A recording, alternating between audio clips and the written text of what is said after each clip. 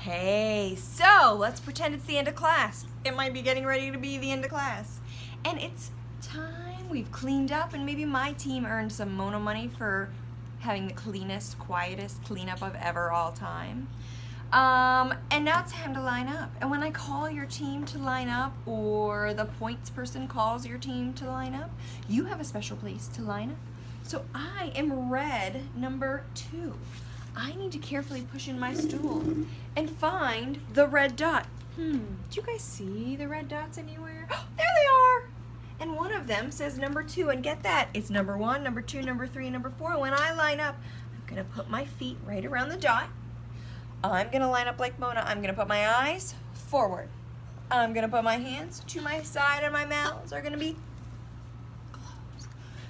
But before we leave, we're gonna sing a little song, and it goes a little something like this. I sing goodbye, my artist, goodbye, and then you guys are gonna, let's give that a try. Goodbye, my artist, goodbye. Then I'll sing it again. Goodbye, my artist, goodbye. I'll see you later. You're gonna say alligator. After a while, you're gonna say crocodile. And then we're gonna say out the door, and you're gonna say dinosaur, but you're gonna whisper it really quietly.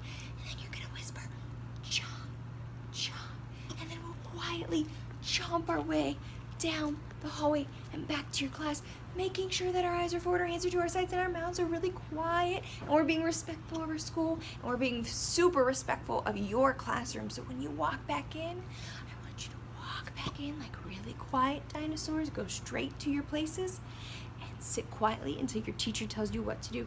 That way she's like, oh, those artists are so responsible and respectful, and I love them. Mwah! And that, my friends, is how we do a Mona Lisa lineup.